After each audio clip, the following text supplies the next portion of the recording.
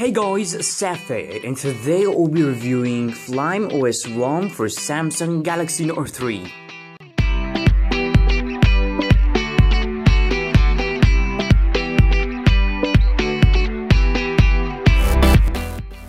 Well guys, Flyme OS is a highly modified Android variant developed by Meizu team for their smartphone lineup.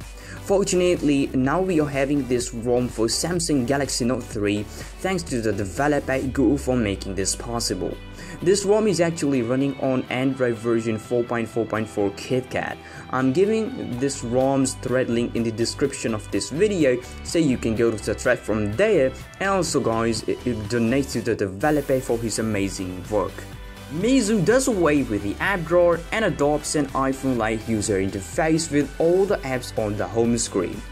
Icons are pretty much larger, which is great for usability, and they also look modern in a simplistic way.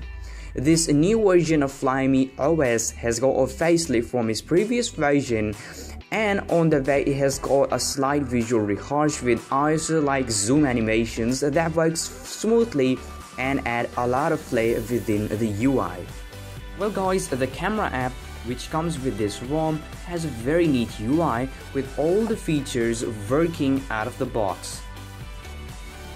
You can also customize your system with a lot of themes, which can be downloaded by going into settings in customization section, click on themes, click continue, and you will get a number of great looking themes. The thing which I really like about this ROM is that it comes with a custom browser that boasts a nice touch-friendly design, and it works well. Scrolling and zooming happens without any lag, and that's really what I want.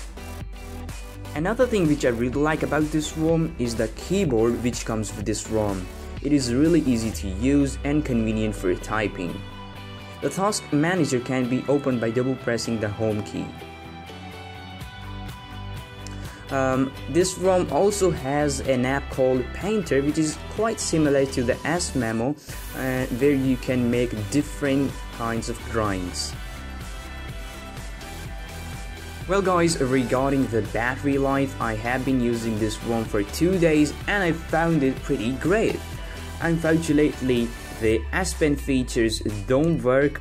Other than that, that's a pretty solid ROM which houses a number of utilitarian features. I urge you guys to try this ROM because it is quite different than other custom ROMs. Well guys, that's pretty much it for this video. I hope you guys enjoy watching this. Please give this video a big thumbs up, and if you have any queries, definitely do let me know in the comment section below. Till then, peace out.